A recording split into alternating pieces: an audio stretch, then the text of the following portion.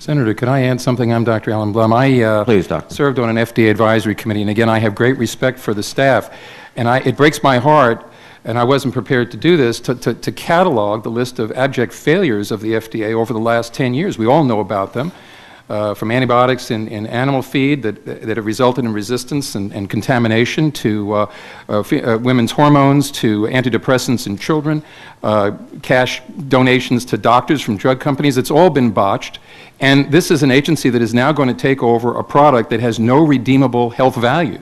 It strikes me as an exercise in absurdity for this agency to be the one that the proponents of this bill want to entrust with the most irredeemably harmful consumer product in our society.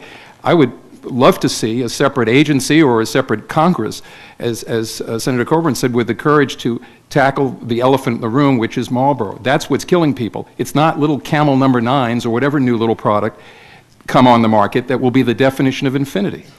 Senator, let me disagree totally. Dr. Conley, go ahead, please. Let me disagree totally with what he said. I mean, if you read the history of the FDA, it's probably one of the most greatest public health institutions known to our country.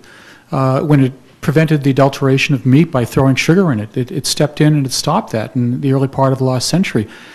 R.J. Reynolds throwing sugar into tobacco products today is no different. It's adulteration of a very harmful product to make it even more attractive to kids. FDA dealt with HIV, fast-tracking the research, did a wonderful job. FDA has done food labeling, so our nation's consumers have much, much more knowledge about foods. When Massachusetts, post the MSA, tried to get the ingredients in cigarettes, we were sued by Big Tobacco, by 6 companies, 4 o'clock that afternoon, spent 6 years in federal court, $20 million of their litigation, just trying to tell adult consumers what's in their products so they could make a choice between one that could be more addictive and less addictive. If this industry has changed, they wouldn't be suing us to give adult consumers information about quitting.